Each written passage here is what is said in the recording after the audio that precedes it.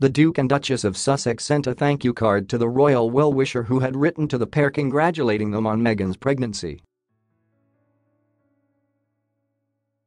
The fan shared a picture of Harry and Meghan's card on Instagram, revealing the adorable snap on the front. The cute photo shows the couple, who are known for their public displays of affection, during their overseas tour last October.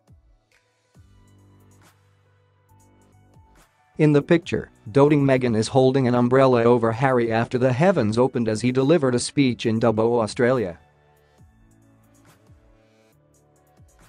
Meghan is looking at Harry lovingly, and they are both smiling despite the pouring rain. The message inside the card read, "The Duke and Duchess of Sussex were touched by your very kind message following the happy news that they are expecting their first child. It really was most thoughtful of you to write as you did, and their Royal Highnesses send you their warmest thanks and best wishes."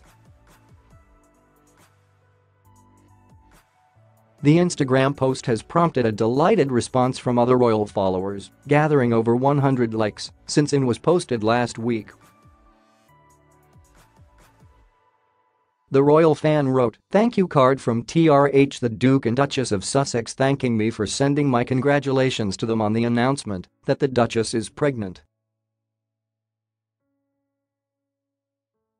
Meghan's pregnancy was announced as she set off on her 16-day Commonwealth tour with Harry.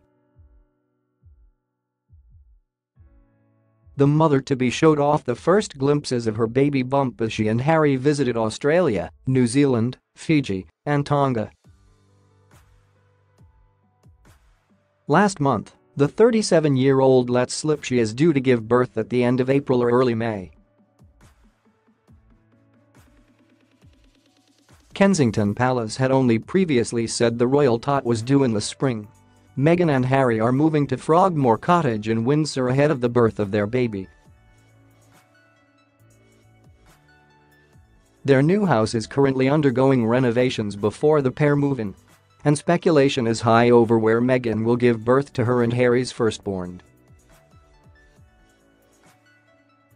It was claimed that the US-born former actress would have her baby at Frimley Park Hospital in Surrey.